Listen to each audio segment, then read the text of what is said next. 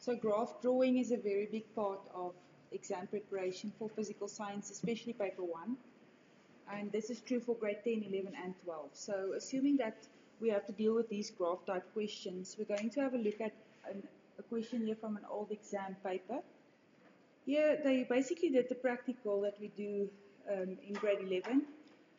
And they have a trolley where they are varying the force. Now normally they vary the force with adding mass pieces over a frictionless pulley.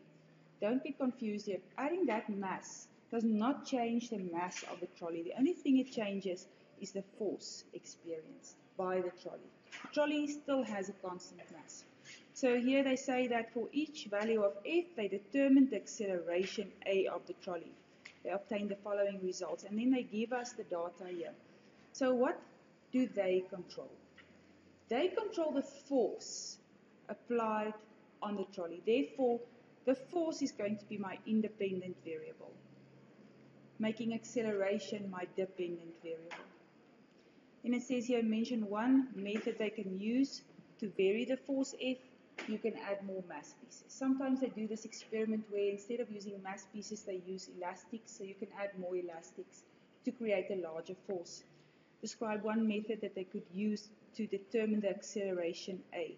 So you can analyze a ticket timer tape by attaching it or measuring the time it takes and the distance covered, and therefore you can calculate acceleration using that.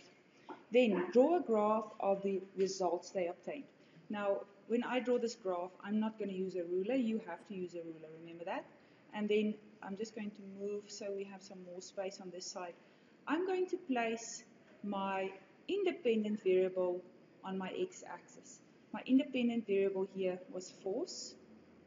And remember, we have to add a unit. It's measured in Newton. And acceleration is then going to be my dependent variable. This goes on my y-axis. Remember the unit meters per square second. Then I have to go and plot my points. So for acceleration, it starts from 0 and it goes up all the way to 1,5. So 1,5 up there means I'm going to use increments of 0,3, 1,5, 1,2, 0,9, 0,6, 0,3. This is an important basic about drawing graphs, is making sure that it actually does make sense mathematically. And then if we look at the values for force, it starts from 0,4 all the way to 2. So I'm once again starting from 0. This is going to be 2,0. I'm going to do, let's say, 0,4, 0,8, 1,2, 1,6, and 1, then 2,0. So you need to make sure that it actually makes sense on your graph paper. Now it's simply plotting the points. So I'm going to have 0,4 for force and 0,3 for acceleration, 0,8 for force, 0,6 for acceleration, and I'm going to continue just plotting the points. When you draw a graph like this, you also have to give a name. So this is graph showing the relationship between force and acceleration. Remember, when you draw graphs, the detail here also counts for marks. So normally relationship is a good word to use when you are comparing two things with one another. And then I simply draw a line of the best fit. You are going to use a ruler, and remember that line is going to be the line that touches most of the dots. And because I already know that force is directly proportional to acceleration according to Newton's second law, I can extrapolate this graph to the point of origin. Now, sometimes this is a dangerous thing to do if you're not sure that they are in fact directly proportional. So don't do that unless you are sure. What is Newton's second law? When a resultant force acts upon an object, that object accelerates in the direction of the net force. The acceleration is directly proportional to the force and inversely proportional to the mass.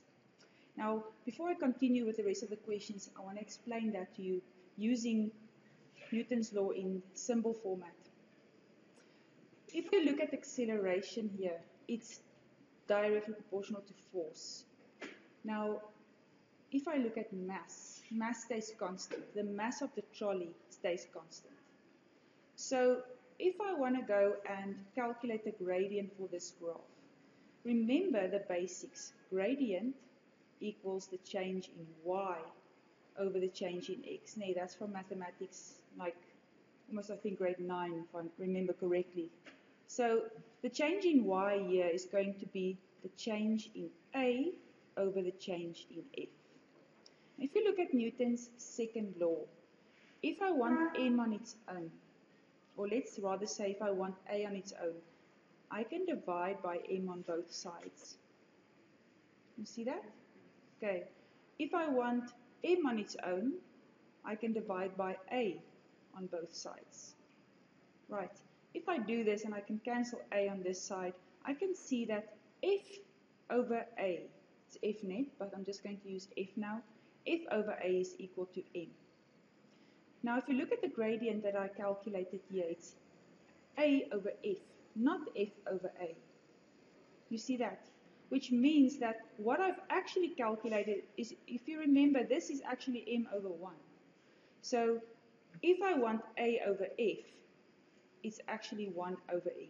So the gradient of this graph is going to be equal to 1 over the mass. Just keep that in mind. Let's go back to our questions. We've now drawn our graph. The mark allocation there, only 3 marks. Normally it will be for labeling the axis correctly, for giving a description of the graph, as well as plotting the points correctly. The next question, the learner, use the graph to calculate the value of the gradient. We've done, identify the value that the gradient of the graph represents. You see how this question could have been interpreted as mass immediately. So be careful. Go and use your basic mathematical knowledge to make sure that the gradient that you calculated is actually what you think it is, because in this case, the correct answer is actually 1 over m and not the mass. But let's quickly go and use some of these values.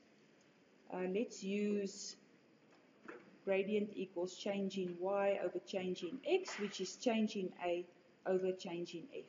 I'm going to use 2 points. I'm going to use, let's say, 1,5 minus 0,3. So I've taken this one and this one.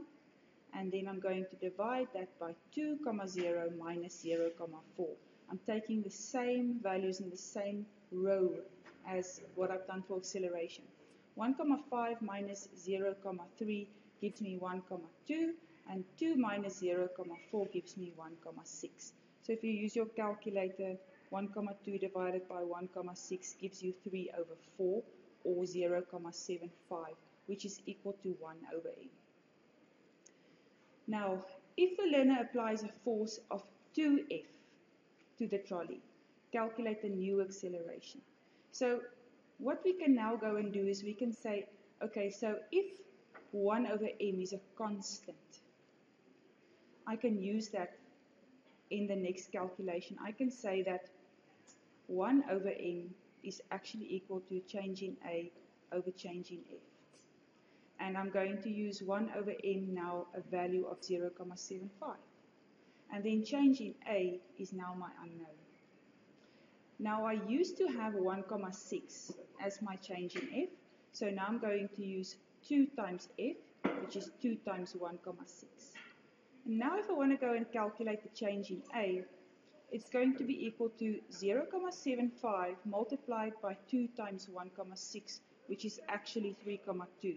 So 3,2 times 0.75 gives me 2,4. So my acceleration 2,4 meters per square second. Now if you look at it from our calculation up here, we know that because these two are directly proportional, if the force doubles, the acceleration doubles. But they didn't ask us to use proportionality relationships. They asked us to use calculations. So here, just saying that it will be the same or double is not going to be good enough. You actually need to show the calculation here. Then let's look at the next question. The learners now apply a force of 4F to the trolley without calculating the answer. Use your answer to question 7.5 to describe how the acceleration A changes as the force applied changes. Now we know that if the acceleration and the force are directly proportional to one another, we know that if this is going to be 4F, it's going to be 4A. And if A originally was 1,2, 4 times 1,2 is going to give me 4,8 meters per square second. as my acceleration.